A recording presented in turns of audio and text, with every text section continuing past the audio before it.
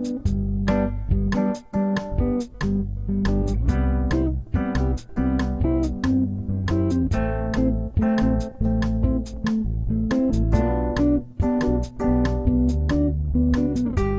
back, everybody. And guess what week it is? Come on, come on. Somebody guess. Come on. It's National Hurricane Preparedness Week 2020. So, on this episode of National Hurricane Season 2020, what we're going to talk about is everybody's asked me a few questions where I get some of my information and stuff from and some of the websites, so I'm going to tell you where these websites are. And before we get going on that, what I want to do is I have done a extensive hurricane season 2020 series. There's 24 videos loaded in that series, so if there is anything in that series, go through, pick and choose whichever one may pertain to you that might help you be prepared to save your family's life. Watch it, give it a like, subscribe, and share it with your friends. So, let's get started. The first website that I use, because everybody's asked me when I talk about buoys, is how I know this. Alright, so the first website is called eldoradoweather.com/buoy. Okay? Now you can go in there and you can look all around and you can see, you know, all the different buoys and everything else, and it breaks it right down for you from your wind speed, your wind gust, your barometer, the air temperature, and the water temperature.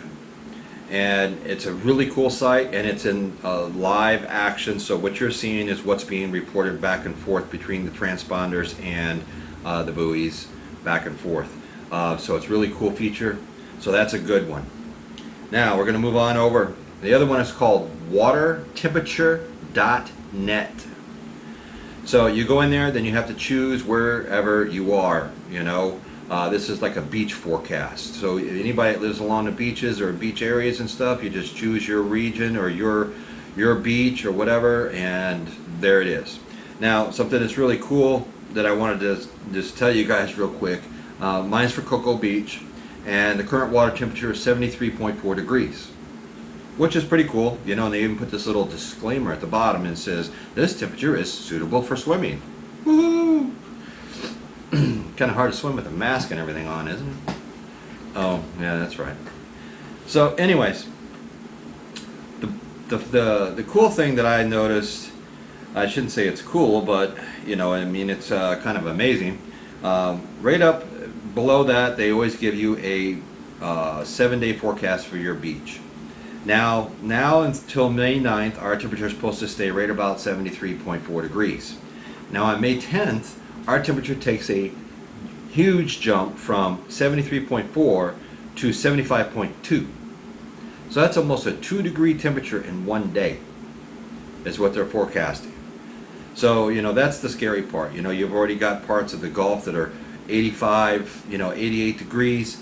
Off the Atlantic coast, you know, it's like 77, 78 degrees. So the water's going to be heating up, and the next thing you know, once we get to 80 degrees, you know, it's game on, and boom, we can get anything that we get this year. And everybody's talking that it's going to be even worse. Hopefully they're wrong, but you know, when everybody starts talking that way, kind of makes you wonder what they know and we don't, because you know how we get news. But anyways, so that's that one. The last website that I really wanted to talk to you about is just your standard NOAA weather site, your National Hurricane Center. You can get a lot of great information on there, especially when there's a hurricane coming and stuff. They do have their interactive map and everything, so if there was a storm, right now there's nothing on it, but if there was a storm, it'd be on there, and it would have the cone and, you know, all that kind of stuff. Now, one thing to remember, if you do go to that site, you got to scroll past that to get all the information that you may want. They may tell you what directions it's going to be going, your wind speeds, and how fast the storm's traveling, when they think it may make landfall, how far it is off the east coast of Florida or east coast of the United States, or if it's going to go in the Gulf, or, you know, and all that kind of stuff will be down underneath that. So you just want to pay attention to that.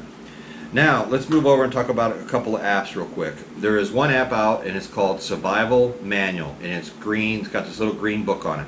It is the best app that you can download. If you're going to download any app, download that one. That is a U.S. military field manual that has been broken down into layman terms for us people, and it's called a wiki now, W-I-K-I, and it is just an incredible app.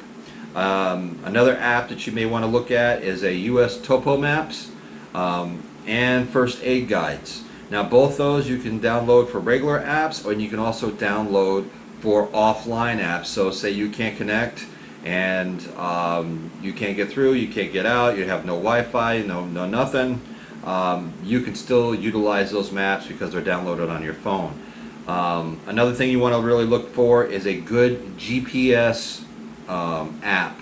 Now a lot of people already use, you know, your standard rate in your phone, you know, Wazi and all those different types of apps and everything. But a good GPS, mine is GPS Tools. It's a blue dial with the north, south, east, and west, and that one is loaded with so much information, and it gives you so much. It is a quite amazing app. I love it. There's one more I want to talk about real quick, and that's called WindMap. And that one there shows you all the wind speeds and the wind currents over the whole globe. These are all free apps that I'm talking to you about, and you can zoom in, you can check out and see what the wind speeds. If you tap the screen, it breaks down information for you. You can go and look over the you know, African coast right now. I mean, there ain't nothing going on the African coast. It's dead as a doorknob. There ain't nothing moving over there, which is a good thing. And you know, but you can look anywhere you want in the world. I mean, it's a really cool app. So I would suggest that everybody just take this time, make sure that you have a plan in place, make sure that you know what your plan is, go through all your stock, make sure that you're checking off, you know, what kind of batteries you need, what type of food you need to have, water, and everything else, and be prepared for this hurricane season.